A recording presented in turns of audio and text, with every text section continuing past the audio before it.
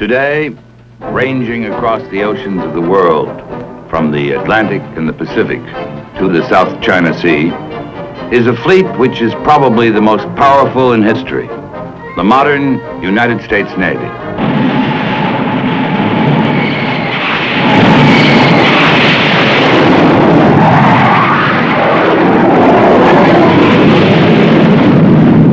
And yet today, with all the sophistication and refinement of modern weapons and computerized systems, this same Navy has been called upon to fight a unique and different kind of war.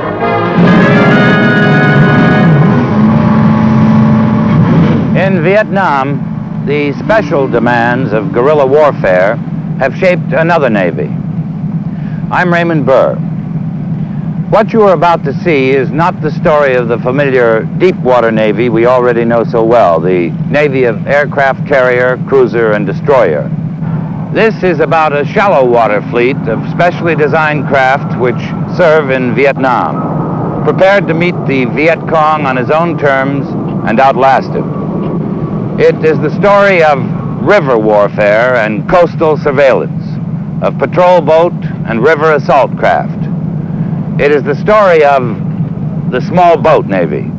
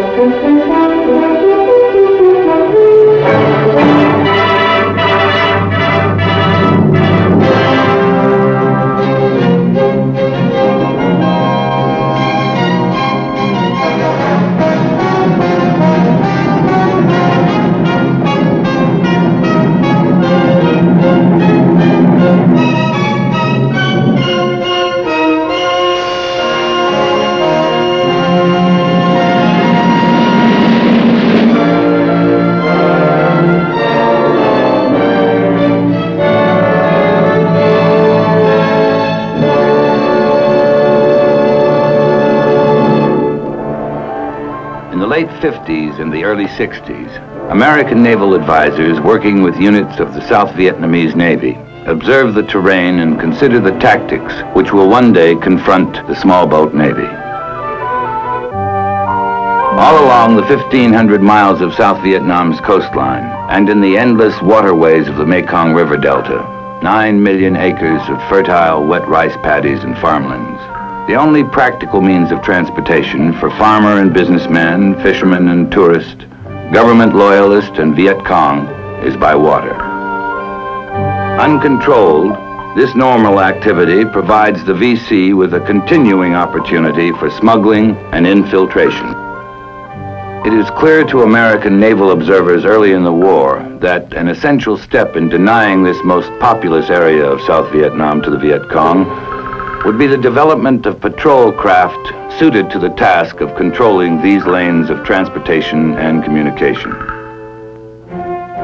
Some existing craft come close to fitting the requirements. The U.S. Navy's Lcpls, originally designed for amphibious operations, is quickly singled out for assignment in Vietnam. The WPB, an 82-foot Coast Guard cutter, used throughout U.S. waters, is one of the first craft to arrive for duty. Today, the Coast Guard and Navy work hand in hand on coastal patrol. More advanced designs are studied. An air-cushioned vehicle capable of 60 miles per hour over ground or water is tested to examine the possibilities it offers for use in swampy terrain. In a search for shallow draft, high-speed craft, the Navy examines various hulls and propulsion systems, many of them already being used at the time in some of the newest pleasure boats and in small commercial crafts, such as this high-speed supply and replenishment boat being used with offshore oil well rigs in the Gulf of Mexico. From this civilian hull is developed a new military craft, the U.S. Navy's Patrol Craft Fast, better known as the Swift boat. 50 feet long and capable of running at 25 knots, the Swift boat is armed with twin 50 caliber machine guns forward and a single 50 mounted with an 81 millimeter mortar aft. The Swifts are the first of the new Navy small boats to operate in Vietnam. There are two basic areas of operation for the small boat Navy in Vietnam: in the rivers and along the coast. The Swift boats were assigned to Operation Market Time, the Navy's code name for coastal patrol and security. Each day along the coast of Vietnam, thousands of civilian craft take to the waters in normal activities of fishing, travel, and marketing.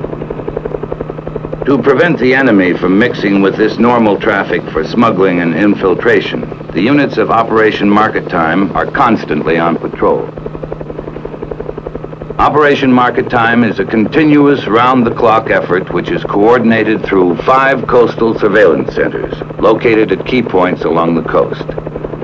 At each center, U.S. naval personnel work together with the South Vietnamese Navy to direct the activities of the units assigned to their surveillance area. McMillan, have Red Baron 3-2 proceed to intercept at that junk. Sir. Red Baron 3-2, this is Coast Watcher, over. A suspicious contact report received at the Coastal Surveillance Center is relayed to a Swift boat patrolling on station. Coast Watcher, this is Red Baron 3-2, roger, over. 3-2, this is Coast Watcher. A small cargo junk has just departed the beach. This contact is unidentified. Proceed to intercept, over. Coast Watcher, this is Red Baron 3-2, roger, break, we'll intercept, over.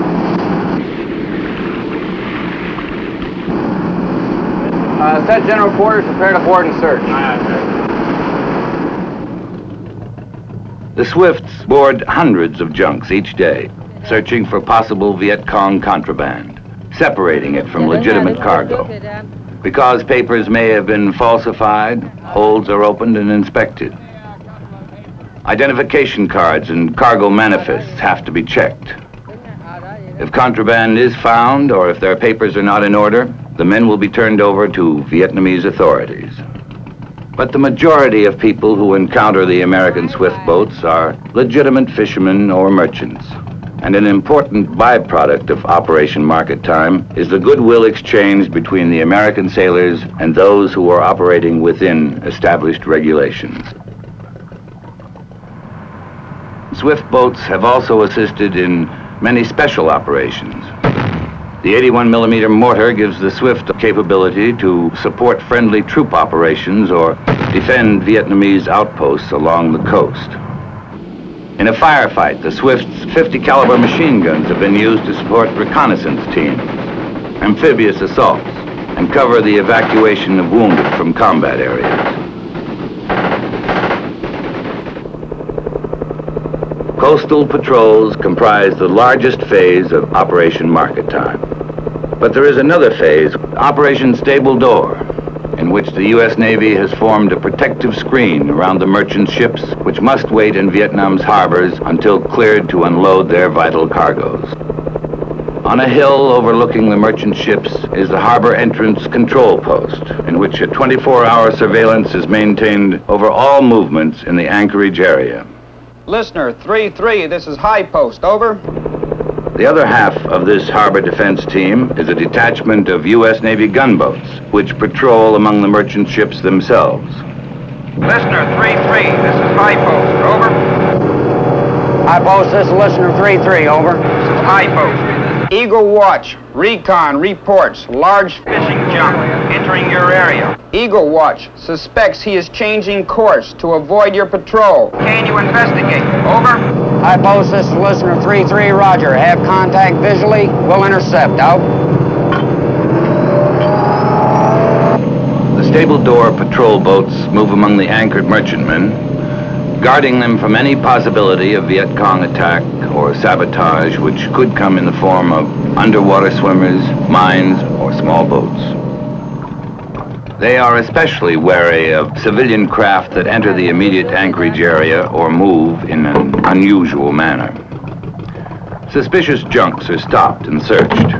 Cargoes are inspected, and identification papers are checked. stable door patrol boats also work with divers of specially trained EOD or explosive ordnance disposal teams who are skilled in the detection and disposal of mines which could be planted by Viet Cong swimmers. By constantly checking the hulls of anchored merchant ships, these EOD divers have contributed heavily to the success of Operation Stable Door. Less than a mile from the anchorage on a hillside near Vung Tau is an illustration of a different phase of small boat Navy operations in Vietnam. In addition to their strictly military duties, the men of Operation Market Time contribute to many programs of civic action. In this case, helping an Army nurse who has almost single-handedly adopted an orphanage. Throughout Vietnam, the Navy, along with other services and agencies, is committed to people-to-people programs like this one. These men go beyond their normal routine to do this work, and yet it may well be that in the long run, these extra voluntary efforts in civic action will prove to have been just as important as their regular military duties on coastal patrol. From the harbor here at Vung Tau to the inland port of Saigon, it is 45 tortuous miles up a twisting, turning river called the Long Tau. What makes it hazardous is that the Long Tau winds through a 400 square mile area of mangrove swamps and waterways known as the Rung Sat, the evil place.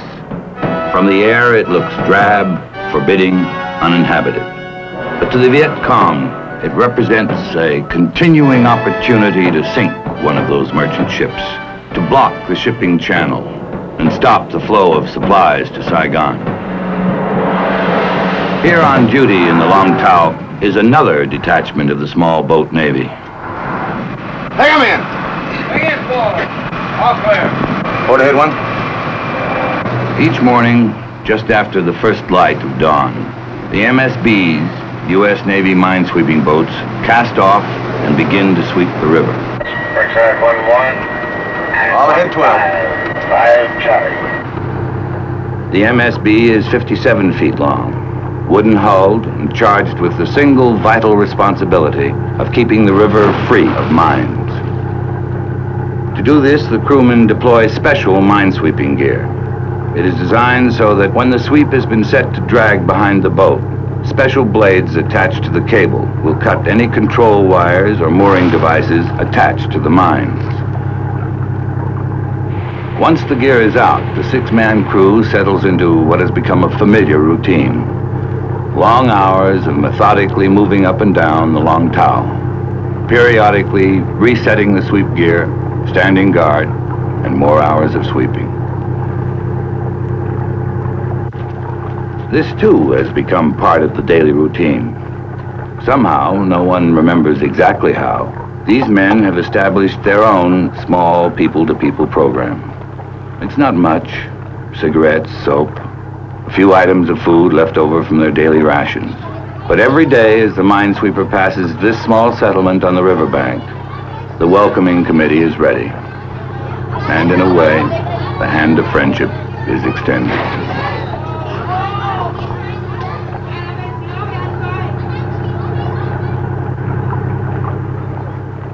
Day after day, from dawn until dusk, the MSBs sweep the Long Tau. And yet, it is never really routine. Often passing only a few yards from the riverbank, the MSBs are vulnerable and have often been hit by VC snipers and recoilless rifle fire.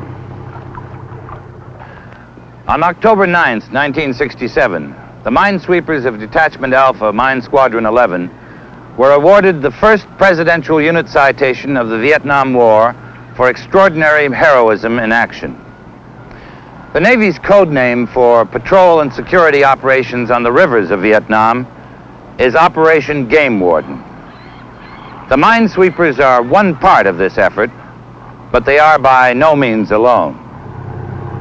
At the end of the day, the minesweepers returning to their base near Na Bay pass by a pier where another branch of the small boat Navy is preparing to send out its night patrols.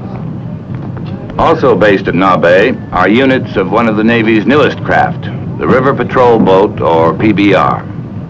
The PBR, developed from an existing civilian pleasure craft, has been redesigned and equipped for use in Operation Game Warden on the rivers of Vietnam. I'll be the patrol officer, Stingray 1. Cover boat will be Stingray 17. We have friendly ambushes located tonight here and here.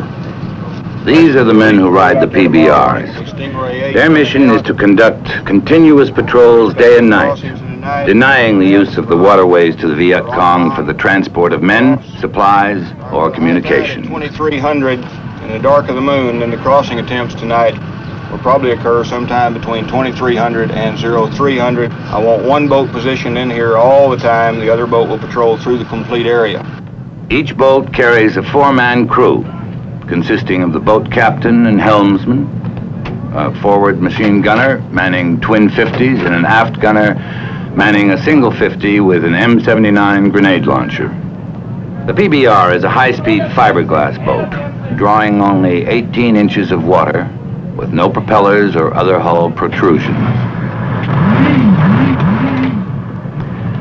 It is powered at speeds up to 25 knots by water jet pumps, which not only drive the boat, but also steer it. Here in the Rung Sat, the primary mission is to keep the shipping channel secure. To the PBRs, this means constant patrol, checking out any suspicious craft or unusual activity along the shore. By denying the VC the ability to move freely in this area, Operation Game Warden has kept open the vital shipping route into Saigon. In addition to their important contribution to the security of the Rung Sat, PBRs operate at several other locations in the Delta. At Bin Tui, near Can Tho, on the Basak River, is the headquarters for the River Patrol Force. From this command center, the activities of Operation Game Warden units throughout the Delta are coordinated. Almost everything that moves any distance in the Delta moves by water. These men, from intelligence reports and first-hand observation, keep up to date on where the VC are and what they're doing. We don't have any support in there other than the Seawolves. We can get them for you in about 6-7 minutes. Make sure you've got your ammo checked out, your chow. Make sure you've got all your charts up to date.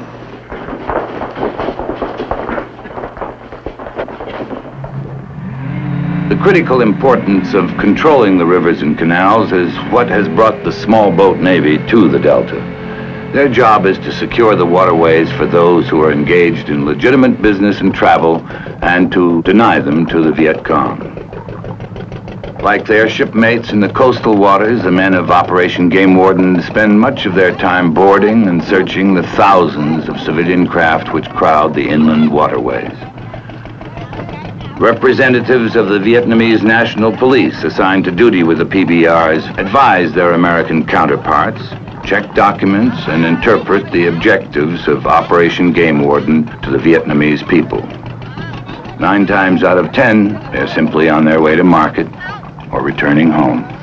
As a gesture of friendship, soap or cigarettes may be given to the people, or a printed explanation of how Operation Game Warden hopes to protect and benefit them. Then the PBRs resume their routine patrols, 9 times out of 10. But then there's the 10th time.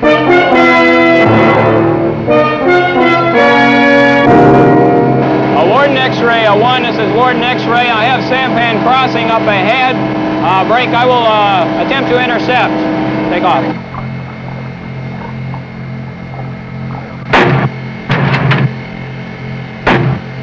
Warning shots fired in the air are the signal for a suspicious craft to stop and identify itself. Warden X-ray 1, this is Warden X-ray. Seems to be heading to the beach. Take area under fire. Try for maximum results, over. A junk or sampan that turns to run from a PBR has something to hide. And in VC territory, the PBRs don't take any chances.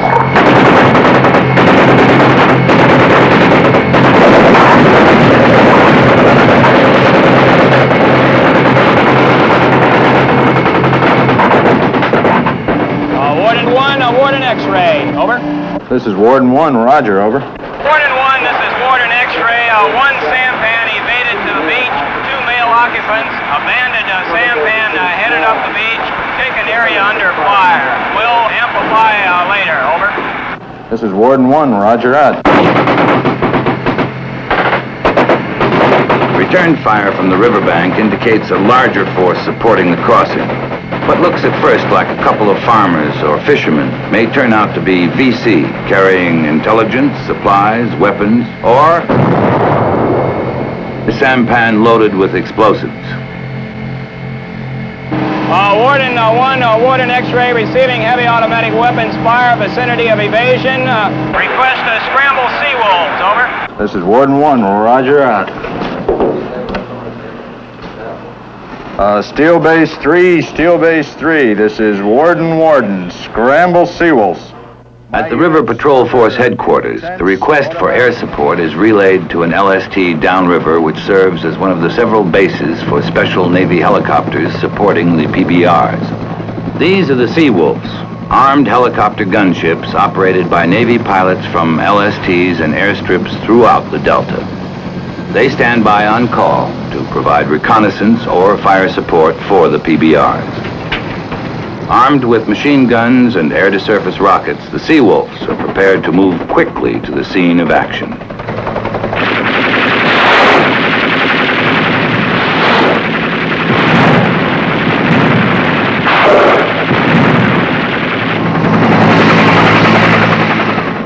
By working together, the PBR Seawolf team can deliver that extra measure of firepower which gives the edge to the small boat Navy.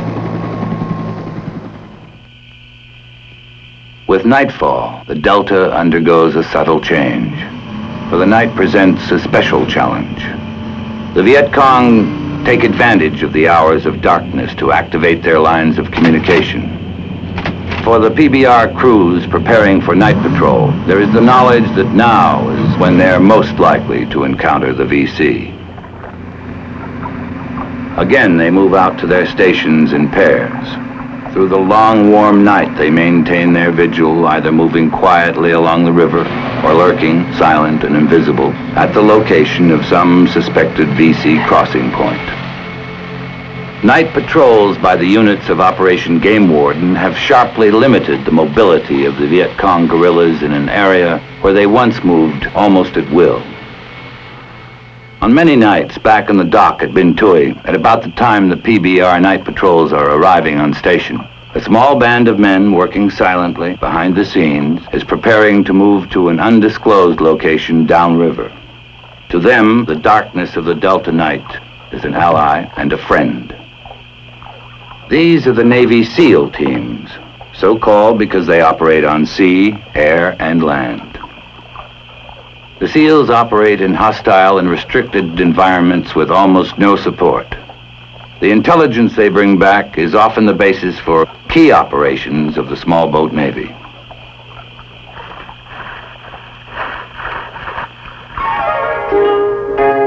One of the bonuses provided by the introduction of the PBRs in the Delta has been the opportunity for expanded programs for civic action. By getting to know the people in the towns and villages throughout their patrol areas, the men of the small boat Navy have become familiar with their needs and have found ways to help them. Usually it is the basic things which are important. In this case, cement and steel reinforcing rods, which will allow the villagers to complete work on a small bridge they have been building. MedCap, Medical Civic Action Patrols, are also run as regularly as possible. American and Vietnamese doctors and corpsmen hold clinics in villages which would otherwise go for months without medical treatment. This kind of attention from friendly forces is often the winning stroke against the Viet Cong. Operation Game Warden has done much to limit Viet Cong movement in the Mekong Delta. More recently, a new branch of the small boat Navy has helped to take the fight beyond the rivers, into VC sanctuaries in the swamps and rice paddies. For many years, the South Vietnamese Army and Navy have worked together in river assault groups, attacking Viet Cong concentrations throughout the Delta. To augment this effort and increase the pressure on the VC, American assault troops are stationed on, moved and supported by ships and craft of the United States Navy. They operate in ever-increasing numbers throughout the 4,500 miles of rivers and canals in the Delta area. This is River Flotilla 1, an American fighting force designed for riverine warfare, with barracks and support ships which serve as mobile bases, capable of moving quickly from place to place in the Delta. The Navy craft assigned to accomplish this job have been adapted specifically for operation in the rivers and canals of Vietnam. The ATC, Armored Troop Carrier, which transports the assault troops. The CCB, Command Communications Boat, a floating command post. And the LCM Monitor, battleship of the fleet, which provides firepower to protect the force and support the landing. In effect, River Flotilla 1 is the amphibious assault group of the small boat Navy. The assault craft move the troops from the afloat base to the scene of the operation, often several miles away. In a typical search and destroy operation, as the force approaches their objective, they move from the main river channels into narrower streams, and the landing areas are softened up with fire.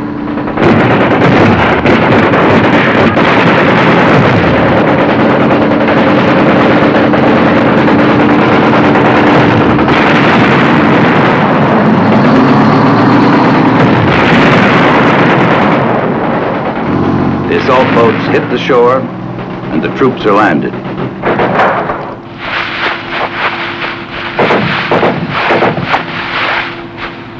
The operation may last 2 days or as long as a week. While the troops are ashore, some assault craft are assigned to form a blocking force and provide gunfire support if needed. Others return to the base to stand by. When the operation is over, the troops are picked up and returned to the mother ships. Later, the entire flotilla will move to the scene of the next operation. In a sense, the modern United States Navy, attuned to the advanced technologies of the space age, has had to adjust to the unique nature of the conflict in Vietnam. The demands of coastal patrol and river warfare have produced new craft and new tactics to meet the situation. Vietnam has given birth to a new breed of sailor. Unprepared at first, he has developed the craft and weapons to do the job. Unskilled, he has studied and learned the ways of the river. Trained to military accomplishment, he has achieved many of his greatest successes through civic action. He sails not upon the seas and oceans of the world, but on the local waters of a small country in Southeast Asia. He is a member of a proud new rank of men who have taken a step beyond convention to accept a unique, new challenge in Vietnam. A challenge which has been met by the small boat Navy.